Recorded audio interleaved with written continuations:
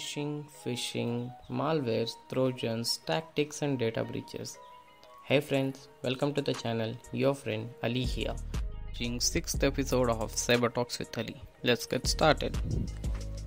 Join NATO Intel Sharing Cyber Defense Hub. While the Ukraine is yet to become a member of North Atlantic Treaty Organization, which is NATO, the country has been accepted as a contributing participant to the NATO Cooperative Cyber Defense Center of Excellence, which is a NATO accredited cyber defense hub that member nations uses for research, training and exercises covering several areas including technology, strategy, operation and law.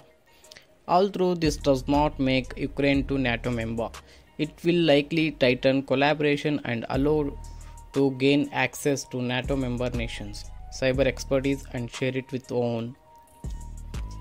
The director of NATO, Jack, said Ukraine's presence in the center will enhance the exchange of cyber expertise between Ukraine and Cooperative Cyber Defense Center of Excellence. Hackers to leak 190 GB of Samsung data, source code and many more. The lapses, which we have discussed recently in the news, data extortion group leaked a huge collection of confidential data they claim to be from a South Korean giant consumer company called Samsung Electronics.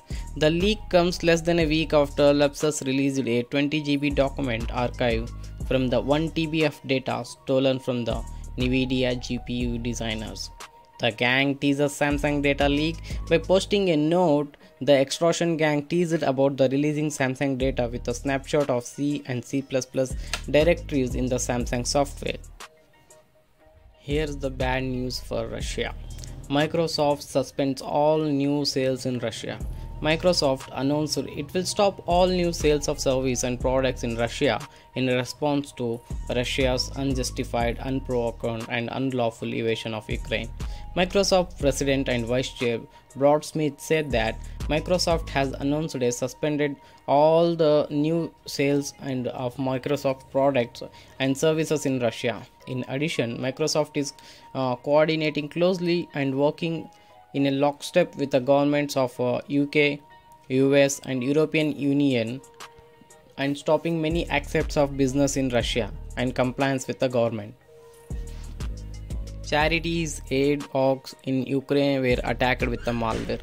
Charities and non-governmental organizations providing critical support in Ukraine are targeted in malware attacks, aiming to disrupt their operations and relief efforts in seeking to assist those affected by Russia war.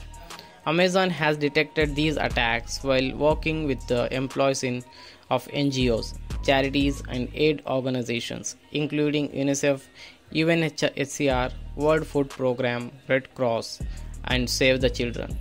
Amazon said, while we are seeing an increase in the activity of malicious state actors, also higher operational tempo by the other malicious actors.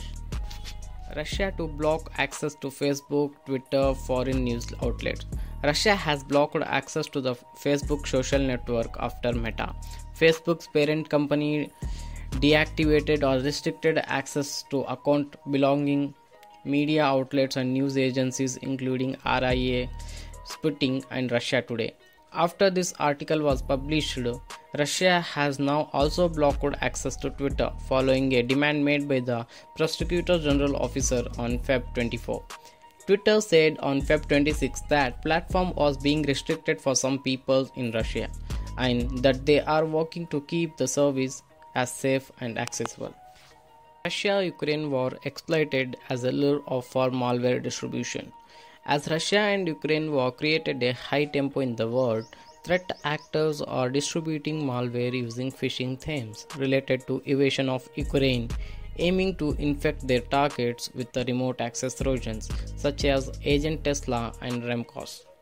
It is a common for malware distributor to take advantage of trending global events to trick the recipients into opening email attachments, and at this time there is nothing more closely watched than Russia's invasion of Ukraine.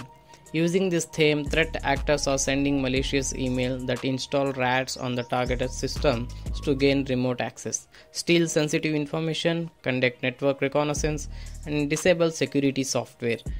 Massive Mary's botnet embeds ransomware nodes from Reveal. Nodes threatening to tank targeted companies' stock prices were embedded into DDoS ransomware attacks as a string of text directed to CEOs and WebOps geeks in the URL. As you can see, "Hey WebOps geeks, you are already dead," a note claiming to be left by the Reveal ransomware gang, declared embedded into the attack itself as a string of text in the URL for the extortion of demands. Imperva reported the interesting twist on Friday.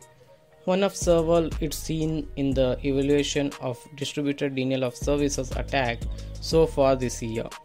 In the post that detailed mitigations of the recent attack that hit up a 2.5 MRPS, millions of requests per second, on the single website, Imperva's Nelly shared several chest-thumping ransom notes. A screen capture of this one of the included that his targeted customer received before that attack started. Free Hamatic ransomware decryptor released.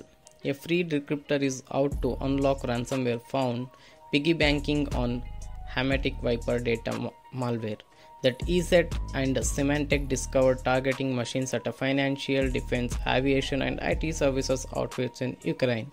The fact that they were ransomware cleansing to data wiping malware didn't surprise cybersecurity experts, of course. It was predicted by Director of Intel Red Canary, for on one she tweeted that there was a very likely a border of intrusion shine. Okay, that's it for the today. Hope you guys love this video. Please make sure you subscribe to the channel for more updates. See you in the next video. Till then, thanks for watching. Bye bye.